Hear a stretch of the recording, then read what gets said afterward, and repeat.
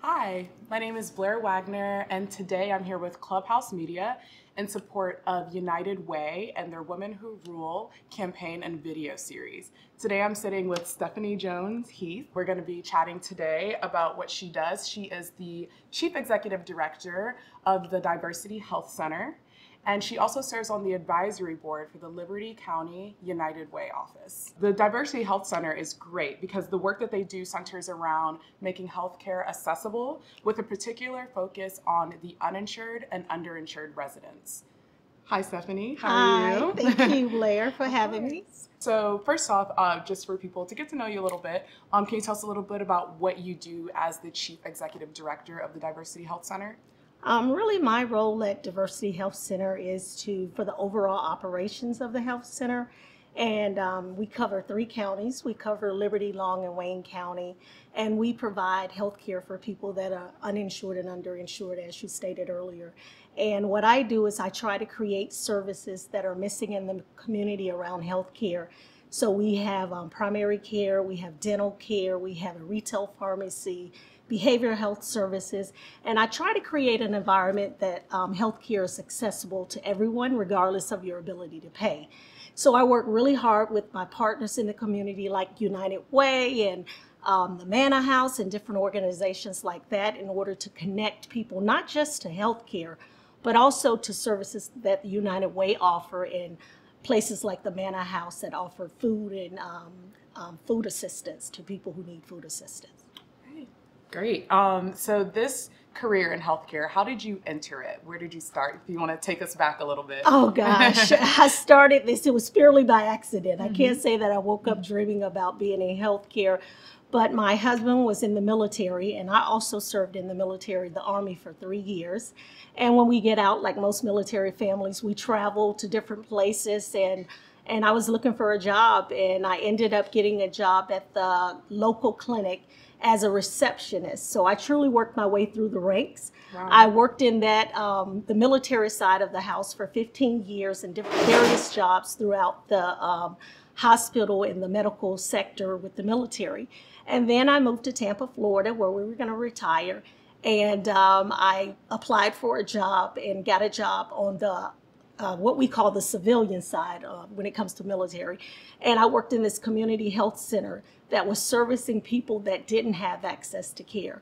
So to go from being in a community where everybody had access to care, the military community, it was very structured, very organized, to a community where you dealt with people that were homeless, people that had never been to the doctor, I immediately fell in love with it. It reminded me of my roots. I grew up in Mississippi. We didn't have a lot. We had a lot of love. We had a lot of family. So I was used to being around family and used to working in an environment where people didn't have access to health, living in an environment where people didn't have access to health care. But to actually work in that environment, I immediately fell in love with it. And I ate, drank, slept healthcare. And then I started writing grants. And I quickly realized grants was an opportunity for me to create services within the community. And I got promoted, and I had a great mentor at the time that took me under his wings, and he trained me, and he really exposed me to the business side of healthcare. And I realized without the business side, you didn't have the access piece. So I gravitated toward that. And I got my bachelor's degree. I was one of those people, I took the slow, long route. Didn't follow what mama said when I first graduated from high school. I was actually an engineer major when I first got out of high school, and I loved drawing and doing things like that. And so I went back and got my degree in healthcare, and then I had the beautiful opportunity of being sponsored for my master's degree, which I did at USF in Florida. And I got my master's degree, and someone saw the potential in me to lead. And I got promoted to operations officer. And like I said, it became the breath that I breathe every day. Healthcare is something I truly love because I like seeing the impact that you have on a person's life. And I like seeing where people can say to you, thank you, Stephanie. Thank you for bringing behavioral health services to our community. And so I took a leap of faith and I relocated. My kids were grown. I have 2 beautiful girls. And I relocated here to Florida. and I went to Georgia, and I started all over. I went through a divorce after 22 years, and I was on my own. And so I started over, and I moved to Georgia by myself, and I took the CEO position. So this was my first big opportunity to say, you know, when you're in the background and you say, I can do that, I can do that. And so I took this position 5 years ago, and I walked into a place where we had a center, but the center was on life support at the time. Yeah. And I said, what have I done? I've quit my job and relocated to Georgia to something that's dying. Yeah. But really it wasn't dying. It just needed a breath of life. So I took it as my personal baby, and I spent many nights at the clinic when I first moved here. I actually had a recliner sofa that I slept in for about a week, trying to get the center back in shape, because we were about to lose funding, and losing funding meant losing healthcare in that community. And so I said, I have to make this work. And so we had a staff of about 17 people at the time. And I worked and worked and worked, and through the grace of God and through a lot of support from people, we made it work. I called on all the favors that I had in Florida to support me when I first got here, because I knew no one. And that's the beautiful thing about Community Health Center. It's not a competitive process. It's about support in trying to bring services to a community. So you can always call back or reach back on people and say, hey, can you help me do this, help me do that? And they completely supported me when I got here. And so now the center, we just built a brand new building 2 years ago. And we have mobile dental services, mobile healthcare services, and we have four locations now. And so we cover 3 different counties. Yeah. So my love and my passion is truly about creating services and helping a community to grow ultimately. That was so beautiful. No, that's great. So as you can see, like from the background that you've given us, you had such a multifaceted background, and we can see how it translates now, because not only are you the Chief Executive Director of Diversity Health Center, like I mentioned earlier, you also serve on the advisory board. Yes. Can you give us some insight on how you bring these two worlds together? Because the United Way and the Diversity Health Center do work a lot together. Yes. Can you tell us what some of the events you do and how you bring these two sides together? Really how I bring that together, when I was in Florida, I worked really close with the United Way in Florida. So when I moved to Georgia, the first thing I said is, where's the United Way? Yeah. Because I knew how they were such great partners with me when I was in Florida.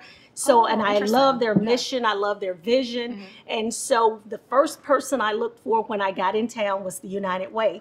And Jennifer Darcy at the time was leading the United Way over in Liberty County. So I immediately called her up and I said, hey, Jennifer, you know, and I introduced myself and I started explaining to her the vision that I had for the center, and we immediately connected. And that's one of the things that we do at a community health center. We connect to services, because when patients come into the center, most of the time they come in, good example, come in for a headache. And when you really get behind why they have a headache, a lot of times they haven't eaten, they're homeless, they don't have access to any health care. And so you have to kind of peel back the layers to kind of find out where that headache come from. And that's where United Way comes in, because United Way has access to all of those ancillary services that we don't have. Like, we have the healthcare portion of it, but of course we don't do food banks, we don't do housing assistance and different things like that. So I knew if I connected with United Way, then I could use a holistic approach to treating the patients when they come into the centers. Because it's one thing to say, okay, you have a headache, here's a prescription for Tylenol, for example. That headache's not going to go away if you don't have food to eat. Yeah. So in having that approach of working with the other people in the community to connect with those services, I can easily say, hey, Jennifer, I got this person over here. They're homeless and they need something to eat. And then I can connect them with Jennifer to make sure we address the food and the housing issue. Then by default, we fix the actual medical condition. So that's how the connection, and we work with everybody in the community down through public housing. Like I said, places like the Manor House, because they have hot food bank. So you get to know everybody in the community that provide those additional services that we can wrap around those patients when they come into the center. Perfect. There's a word you just mentioned that I find very interesting, holistic. Yeah, holistic. Yeah, do you mind like elaborating on that word and like what it means to you and why it's so important that you implement it in this way in healthcare? Well, for me, and this is my personal opinion, and a lot of times I tell people it's my personal opinion because, you know, when you work in different sectors, when you talk about mind, body, and spirit, people get afraid when you say the spirit piece of things. But I'm very open about my emotions and how I connect to things because I really feel in my life I've gone through a lot of different things. Early on in my life, I was in a plane crash. And I walked away and I'm still here. So for me, everything is spiritually connected in some way. And to me, when it comes to healthcare and when it comes to people who have illnesses, you have to address every piece of that. You have to address the physical part of your body, which sometimes medicine can fix. And then you have to address the mental part of your body, which a lot of people, when you have, like when I went through my plane crash, I had that plane crash and I blocked it from my memory for about 5 years. 5 years I walked around on this earth and didn't know I had been in a plane crash until my body physically started breaking down from it because I had blocked those memories.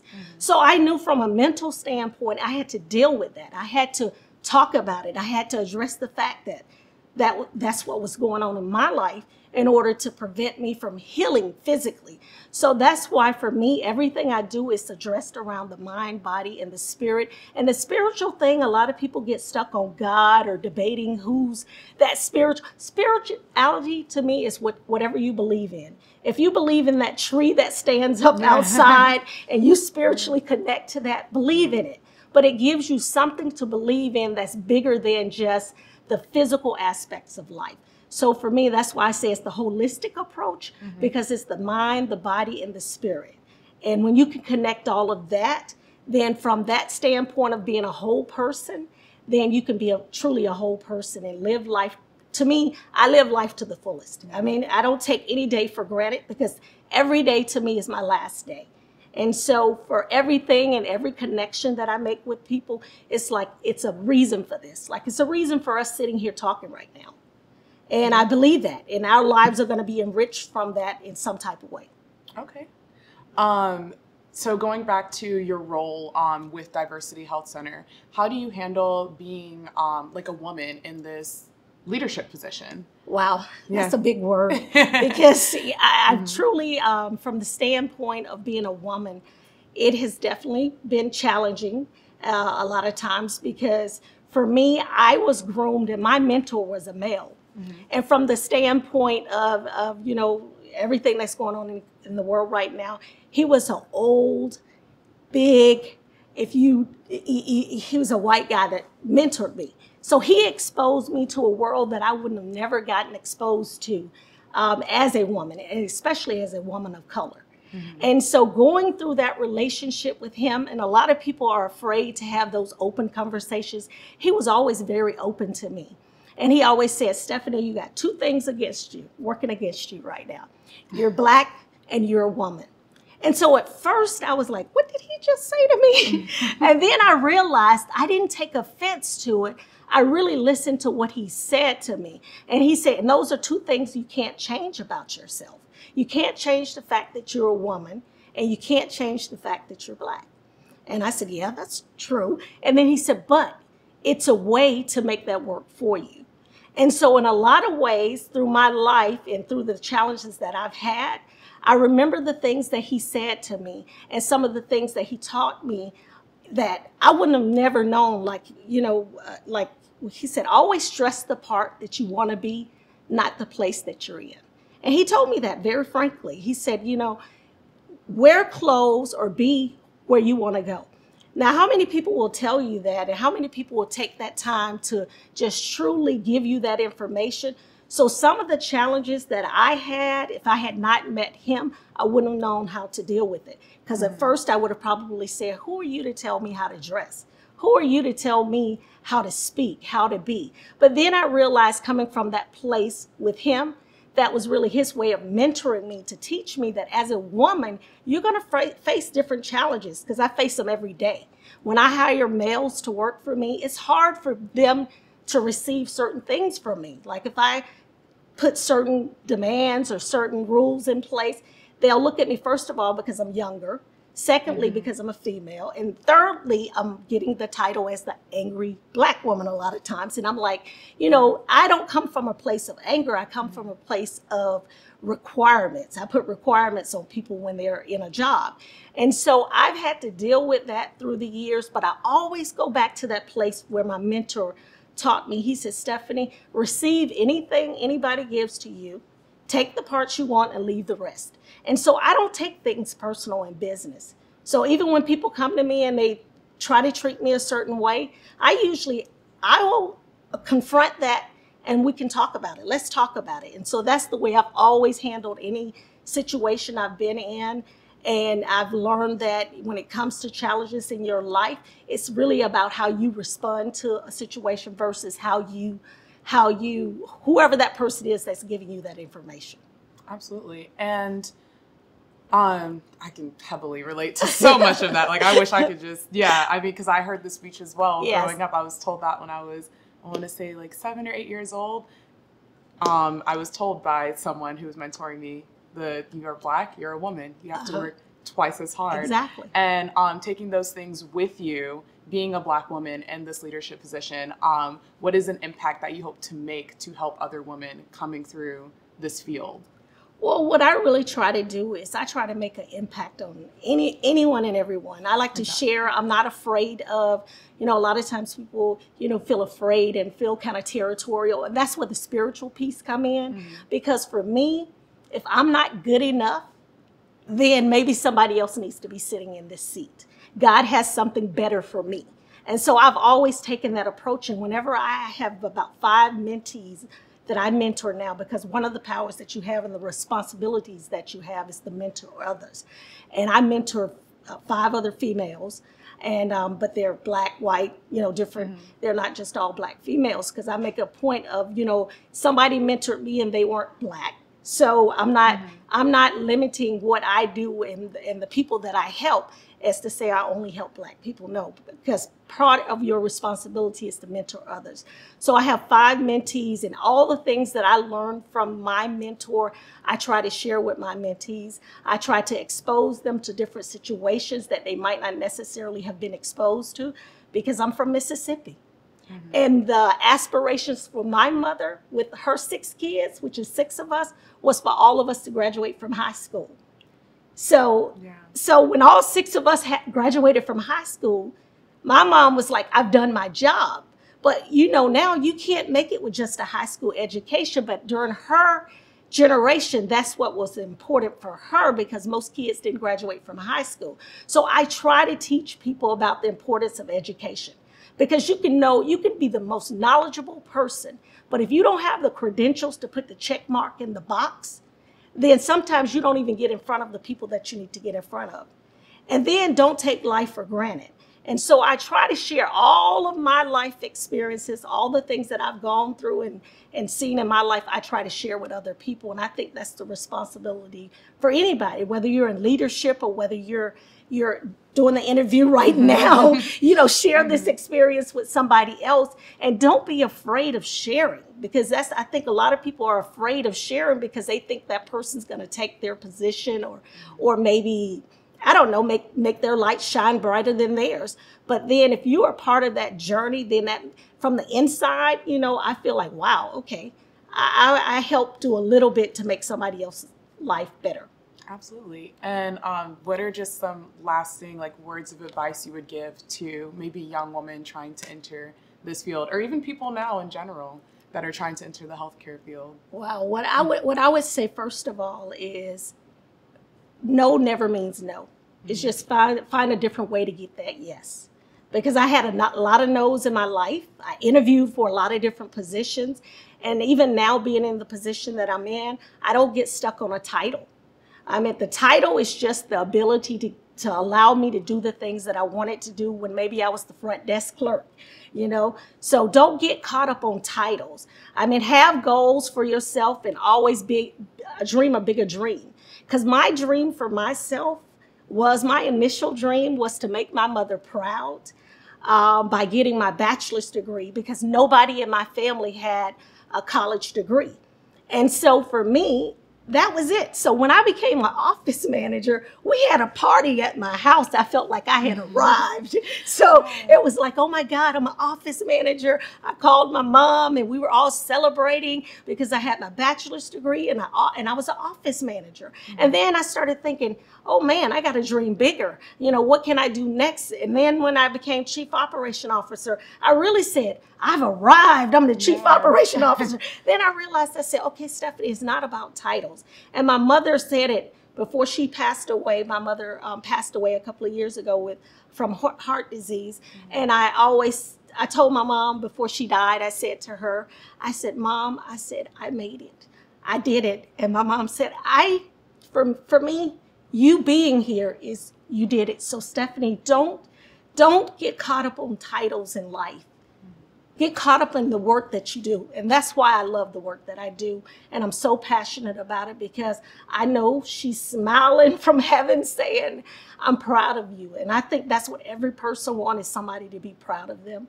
And so that would be my lasting words. Don't get caught up on titles.